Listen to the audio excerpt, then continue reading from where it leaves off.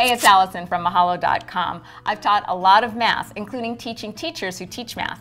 Now, today we're going to calculate the volume of a sphere. A sphere is a three-dimensional object like a ball, and the volume measures the area inside. Now, like any calculation involving a circle or a sphere, you need to know the radius. And the radius is just the measurement from the center point of the sphere out to any point on the edge, and we'll call that radius r.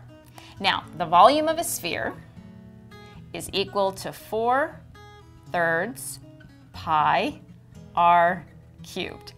I don't really have any quick and easy way for you to memorize this formula, but it's not too bad once you get used to it.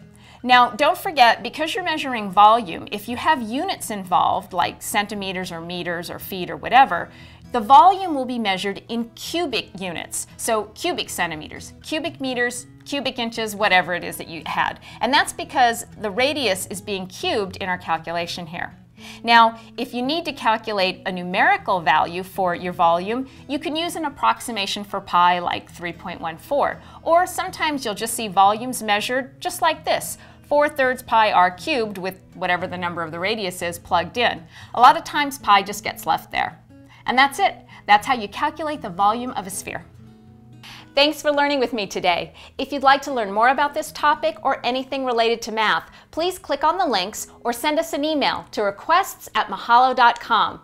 Thanks for learning. See you later.